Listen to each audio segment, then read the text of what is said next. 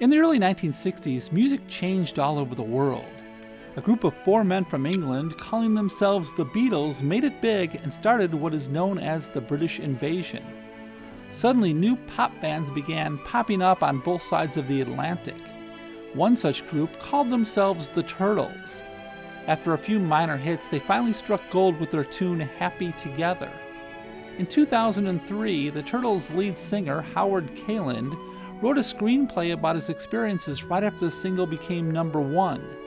Today I'm going to talk about the 2003 comedy film called My Dinner with Jimi.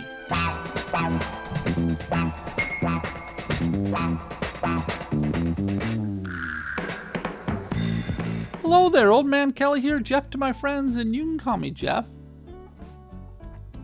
Welcome to another edition of the Streamhunter. That's where I search out streaming services looking for little-known films, rare gems if you please, and well, project my thoughts about these films into your ears. So today I'm going to talk about the film My Dinner with Jimi from 2003. It's about Howard Kaylan and the band The Turtles right after they made it big. It gets its name because Howard documented the time he met Jimi Hendrix in a club in England and they had dinner together. In fact, in an interview I read with Kaylan, he said he originally made this as a 20-minute short just about his night with Hendrix. After he realized there was nothing he could do with a 20-minute film, he wrote more of his experiences, including getting out of the draft, playing on the Smothers Brothers show, and eating at a deli with Frank Zappa, Mama Cass, Jim Morrison, and others. In other words, he turned it into a feature-length film. Now, I've read many interviews with Kaylan over the years, and he says that everything that is portrayed in this film actually happened. Along with the other people I've mentioned, they also met Graham Nash, Donovan, and the Beatles. Though he did say some of the events were condensed, like there's a scene at a diner after they played the Whiskey a Go-Go. Those events all happened over a period of time. He just condensed them all into one evening, I guess, to make the film flow a little better. Anyway, it's a very low-budget film. The entire motion picture cost about $250,000 to make, which is nothing in today's money, or even 2003's money. Justin Hendry plays Howard Kaylan, Jason Boggs plays Mark Bowman, Royal Watkins plays Jimi Hendrix, and the great George Wendt plays their manager Bill Utley. It's also the last appearance of the wonderful Wendy Jo Sperber. You might remember Wendy from Back to the Future, in which he plays Michael J. Fox's sister.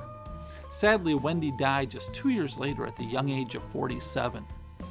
Now, I enjoyed this film, and knowing that it was written by the guy who actually went through these experiences made it all that much more pleasurable. But now it's time for the good and the bad. Jeff Peaver of the Toronto Star said, "More a collection of dubious, myth-serving, purple haze 60s sketches than anything else."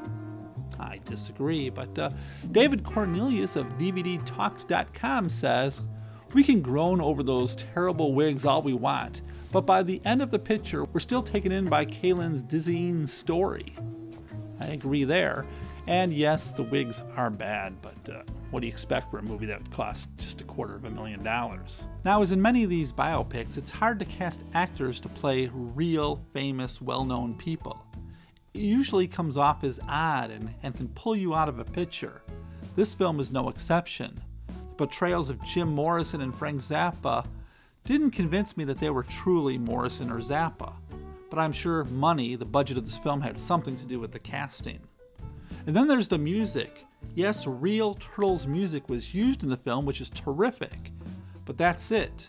The makers of this film obviously couldn't afford music by the Beatles, the Doors, or Hendrix, and that really stands out, especially when they're at Graham Nash's apartment listening to Sgt. Pepper's Lonely Hearts Club Band.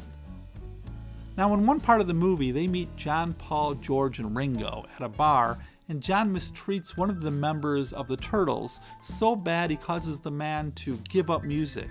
He flies back home and never plays guitar again. And though that really happened, I don't think it's exactly the way it's told in the film. But anyway, in an interview with Kaylan, he said years later he worked with John Lennon, and Lennon apologized for what had happened that night. He was apparently very drunk. Now, like in all biopics, liberties were taken with the truth. But in this case, I don't think they were as bad as in some other movies that have come out over the years. Let's say Bohemian Rhapsody or The Elephant Man. Now, I'm not saying these are bad films, I'm just saying that they're not historically accurate. My Dinner with Jimmy gets a big thumbs up from the Streamhunter. Now, if you'd like to see this motion picture, it's available right now on Amazon Prime for free if you have an account. And remember, if you've seen a movie recently that you think the public doesn't know about and it's worth watching, I'd love to hear about it. I'd love to put it on the show. So as long as it's not in the mainstream, tell me about it and we'll talk about it. Anyway, my name is Old Man Kelly, and before you leave, if you could subscribe, like, comment, all the usual YouTube stuff, you'll be my friend forever. This is Old Man Kelly saying thanks for watching. I'll be back soon with another film for you to watch.